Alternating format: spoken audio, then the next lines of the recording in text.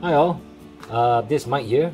In today's video, I'm going to bring to you guys the ways to actually flash the Nexus 4 back to stock factory image. And it's basically useful for those who is like me. I'm keeping this phone as my collection. So if you want it to be in the stock mode or stock settings for everything, then you can actually flash the phone back to stock factory image.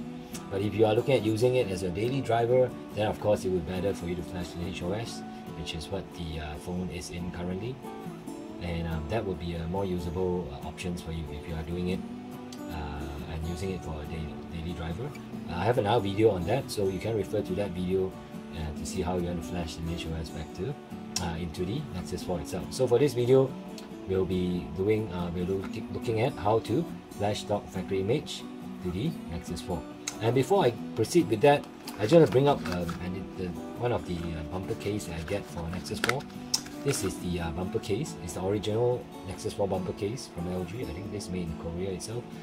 It's not something fancy or anything, but if you want to protect your phone from any harms and stuff, this bumper case seems to be a pretty good options, right? If you look at it, it seems to be a pretty good options for you. If you want to, you can just press that in, and you're all done, and it's all well protected to the sides and stuff. And basically now this bumper case is not like super pricey or anything. It's pretty cheap. You can get it for, and you have like metal looking bands at the side, which is pretty good. If you want, I'll leave a link down below and you guys can get it. If you are still using this phone, or you have this phone in your collection and you want some protective layer onto it, and since it's original, so it's not a bad thing. So before we start, of course, end of the day, if you need to connect to it, you need to make sure that you enable USB debugging.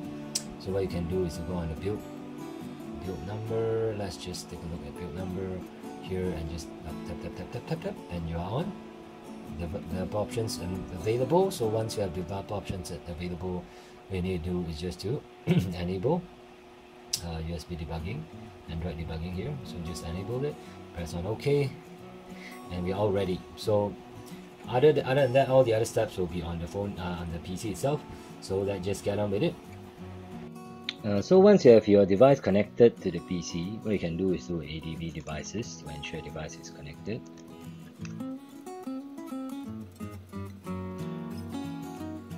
So once all that is ready, you can do ADB reboot, bootloader to boot the device into fast boot mode.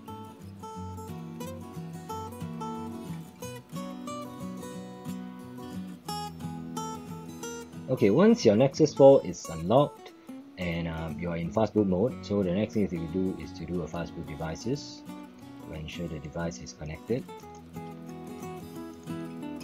So once the device is connected, you can navigate to the folders of your Google Stock Factory image, which this one is OCam. So just ensure you extract it out.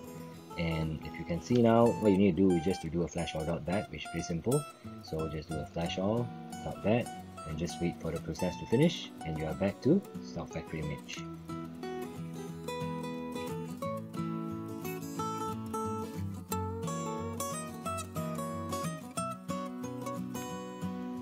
Okay, so once you see this, we are done flashing the ROM itself. So we basically now move on to the phone for the rest of the setup. Okay, the phone is now booted up for the first time. Normally it will take a while. We will just need to wait for the boot up to complete. Okay, finally it's booted up. The process takes quite a while. So if you are actually flashing back to stock, so please make sure you wait out. I think it's close to 10 minutes, the wait time. So you can skip this. Skip this, skip anyway, adjust as needed. So we'll just do a GMT plus 8.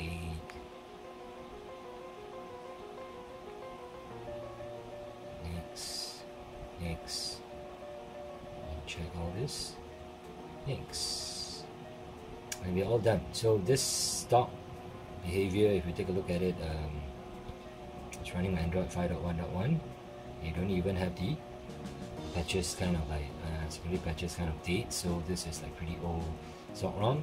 So this is good if you are looking at keeping this as your collection and you want everything in stock mode, then it's good to flash this back. If you are using this as a daily driver, it would be advisable if you actually go for Lineage OS, because that is more up to date and the security patches is more up to date, right? So okay, that's all I have for today.